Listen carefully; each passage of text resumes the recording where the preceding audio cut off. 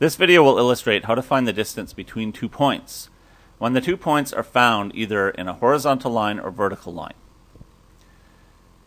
In this situation, we can use the regular version of the distance formula as shown here in blue and here in red, and we will correctly find the distance between x and y, or between a and b. But there are shortcuts for these formulas. Let's start with the regular versions of the formula though and find out what the distances are. In the case of AB, I'm replacing x1 and y1 with 2 and -1, and replacing x2 and y2 with 2 and -5. When I plug these values in, I get the distance formula simplifying like this.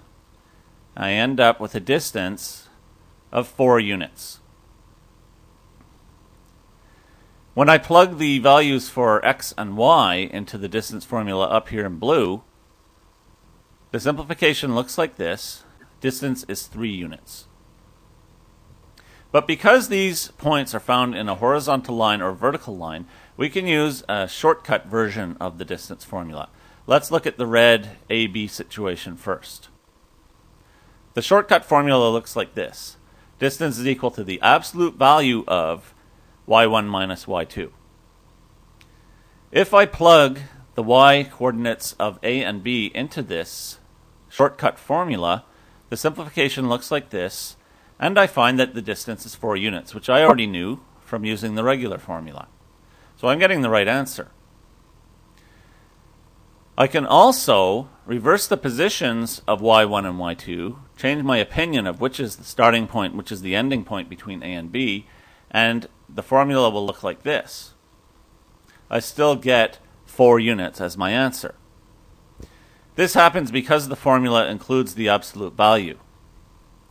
Since -1 minus -5 is equal to +4 and the absolute value of +4 is 4, I'm getting the right answer of 4.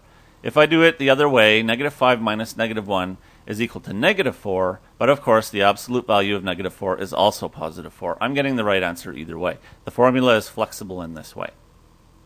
Now, why does it work to use such a short formula instead of the regular one up here that we use?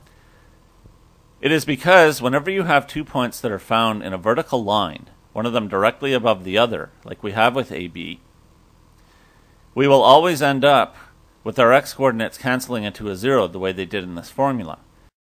That means the x-coordinates are not really influencing the answer. It's really what's happening with the 2 y-coordinates that is giving us the correct answer of 4 units. So the shortcut formula incorporates that. By using the absolute value and eliminating the x-coordinates, we end up with a smaller formula that still finds the right answer. Of course, this is going to work the same way with xy with a horizontal line. The formula looks like this. Distance is equal to the absolute value of x1 minus x2. So this time only the x-coordinates are considered, and for the same reason. If we plug the values in, we end up with the absolute value of -3, so the answer is 3 units, the same answer we got before. If we plug the values in the opposite order, we still get an answer of 3 units. This is happening because whenever you have 2 points that form a horizontal line like xy, what's happening over here in the regular formula with the y-coordinates is always the same. You will have a number minus itself giving a 0, and it cancels itself out of the formula. So really it's only the x-coordinates that are influencing the answer. We create a shortcut distance formula only incorporating the x-coordinates and using the absolute value to make sure we don't get a negative distance. This is how we take advantage of the special little shortcut formulas for the distance formula whenever we have a vertical line or horizontal line situation.